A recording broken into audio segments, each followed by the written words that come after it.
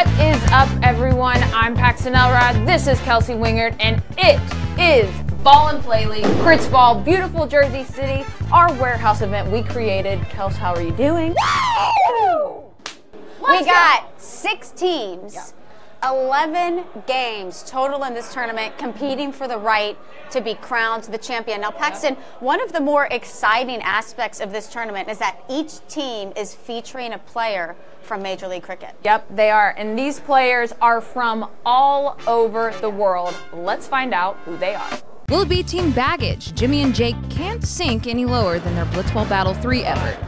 Or really, lack of effort. Joining the known losers is Luke, Jimmy's brother and champion from the Tester League, and Aaron Jones from the U.S. national team in Major League Cricket's Seattle Orcas. Oh, that's glorious from Aaron Jones. For me, that's the shot of the tournament so far. Lovia's returns behind its fearless leader, Nikki Cass. Dalton Feely, of course, is back as well, and they are joined by Rose Rotation producer Rob Sirocco and former South African international and Texas Super Kings first-round pick, Rusty Theron.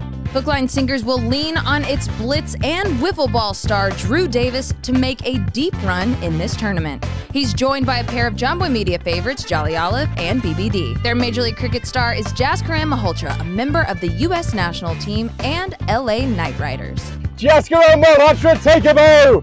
In one of the most astounding displays of batting you could ever imagine. Forgotten Rotten has the biggest slugger in this tournament, Trevor Plouffe, and his 106 Major League homers. Justin Pinnock makes his warehouse tournament debut for the powerhouse team, while South African all-rounder Calvin Savage joins from the Texas Super Kings. Pinstripe Strong looks to build upon their best tournament in warehouse history in BB3, led by the one and only Joe's McFly. Lou Dab returns as well and looks to be a top contender for MVP. Popular MLB YouTuber Shelfie joins the cause alongside Justin Dill of the Washington Freedom. Finally, We Got Ice is led by their goofy pair of friends, Jack Doyle and Zoe, obviously. Comedian and BBC cricket commentator Aatif Nawaz certainly has the right vibe for this team, while Obus Pienaar joins the squad from South Africa before his MLC season kicks off with the Washington Freedom. All right, now that we have met these players, let's figure out how we actually play this game. The game is simple. There's 2 innings. There's 2 teams, and the most runs scored at the end of the 2 innings between the 2 teams wins. Each inning, there's a bowling team and a batting team. The bowling is broken up like this. Each half inning consists of 3 overs. An over is 6 good pitches. Good pitches are pitches that hit the strike zone or hit the bat. If it doesn't hit the strike zone or the bat, it's a bad pitch. It does now not count towards your over, and you have to keep going. So 6 good pitches is 1 over, 3 overs is the half inning. 3 pitchers will come in and have an at-bat. That's basically the baseball speak of it. You can't bowl 2 overs in a row unless you throw all good pitches. That's a little wrinkle that we came up with. Now, on the hitting side, you have 2 batters going at all times. They are a partnership.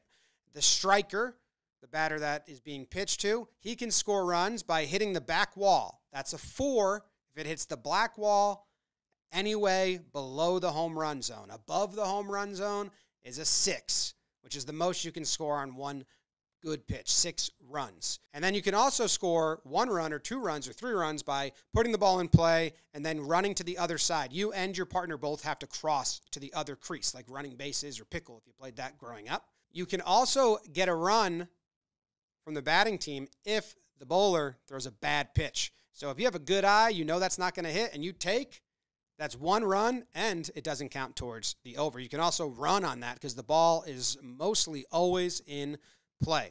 How does the batter get out, you ask? Well, good question. There's 3 ways you get out. 1, you hit the ball in the air and they catch it before it hits the ground. Even if it hits the wall, it can ricochet the ceiling, it can ricochet, but if they catch it before it hits the ground, you are out. You're caught out.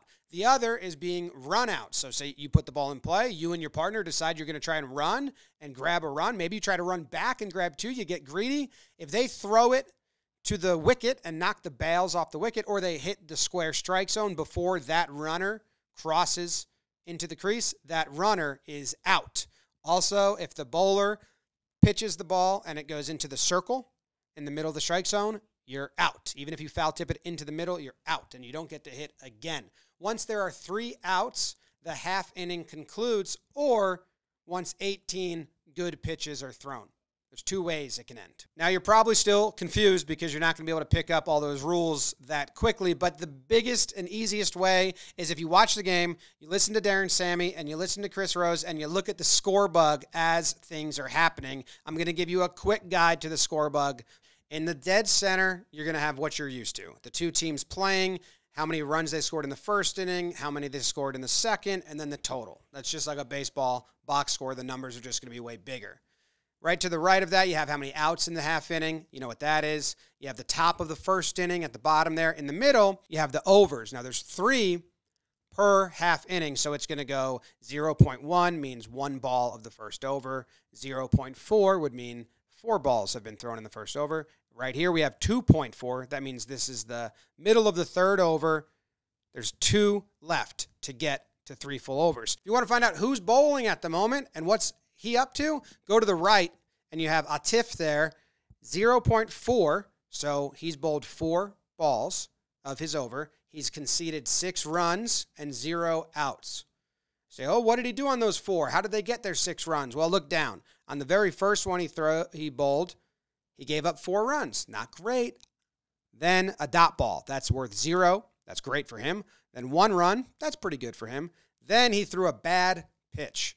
That did not hit the bat nor the strike zone, so it's an automatic run for the batting team, and it does not count as his 6, so you see a 7th bubble has been added. Then you got back to dot ball, 2 more left. On the hitting side, you're going to see the 2 batsmen that are currently up, the partnership. Lou and Justin are the partnership. Lou has scored 27 runs off of 9 balls, and Justin has scored 21 runs off of 7 balls, which I think, does Justin have the better rate there? Well, I don't know, maybe. So that's everything you have. You have the 2 hitters, what they've been up to, the bowler, what he's been up to, and in the middle, what the game's been up to. All right, Kels, so we have met the team. We know how to play the game. Game 1, we've got baggage and we got ice. Now, we were both a part of Blitzball Battle 3, and we saw some incredible storylines with both of these teams during that tournament.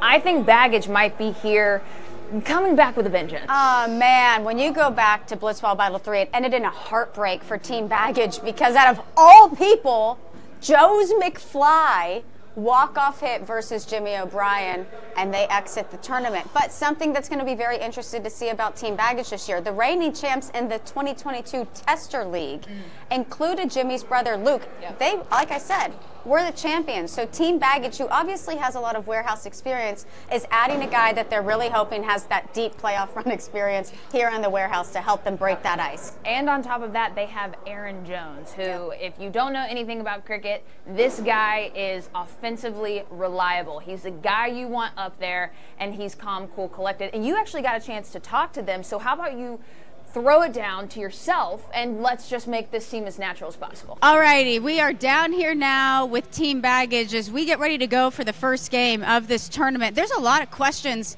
to get to with this whole team, but I want to start with Luke, coming from Team Happy to Be Here, the reigning champs, what do you think that you can help bring to Team Baggage? I think I can bring a lot of experience, a lot of banner-raising experience. I'm a 10-year vet in ball and play, which not a lot of people can say. So I hope to bring some confidence and experience to Baggage, who we're trying to lift out of a little drought. 10-year bet. Jimmy, is the popped collar going to be something that we're going to see from you guys the entire tournament, just before the game, the entire game? It's just a right now thing.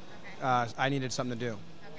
And you guys' last appearance, I know that you would like for it to be better for the players who are coming back from Team Baggage for their second time from the Tester League. What difference would you like to see in y'all's game this time around?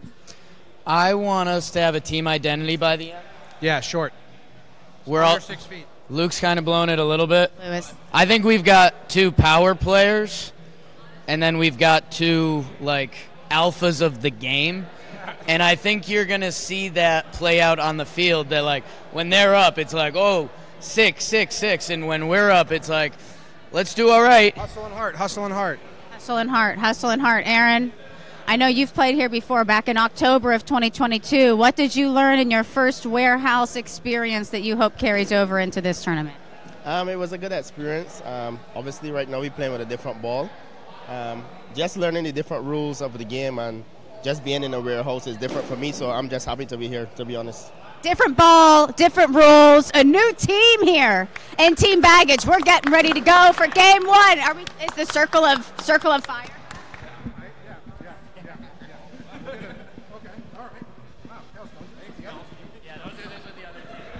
It's our thing. Thanks, Kels. I'm down here with We Got Ice. You were just down here with Baggage, but you know what? We have some team synergy already. It's feeling cool. It's feeling confident. Jack, since you're standing next to me, how are you guys feeling since you were literally just thrown together last minute? This team, it feels like we're forged in a fire. And I don't think we're going to lose a single game. Okay. And if you want, we can play a random game. Who's the pro here? If the audience wants to guess at home. Yeah, who do you think looks like a professional cricket player? Which one of us four? Yeah. We're all this. I mean, it's uniform. We're almost identical. We could be each other's stuntmen. Yeah. So, And ask you a question. Obviously, you've never been a part of anything with Jomboy Media. Sure. Is this intimidating, or how are you feeling going into ball and play? you know, honestly, I was terrified because I've played cricket my whole life. This is a different beast altogether. I was worried I was going to be a liability, and then I saw these guys, and I felt so much more relaxed because these guys are winners. They've got champions written all over them. I'm just going to ride on their coattails all the way to the trophy. Very excited. Got it. I thought you were about to throw an insult. So, yeah, I'm going to come down to you. Obviously, you're the cricket player. What is your strategy going up against Baggage since, I mean, they were also just thrown together as well? Yeah, I think it's just understanding the game, first of all. We had a bit of warm-ups here, so I think that gives you an idea. But after the first couple of games, we'll see what we need to be doing. So I want to ask you this, too, and end on this, that these two guys are a lot about goofing and gaffing.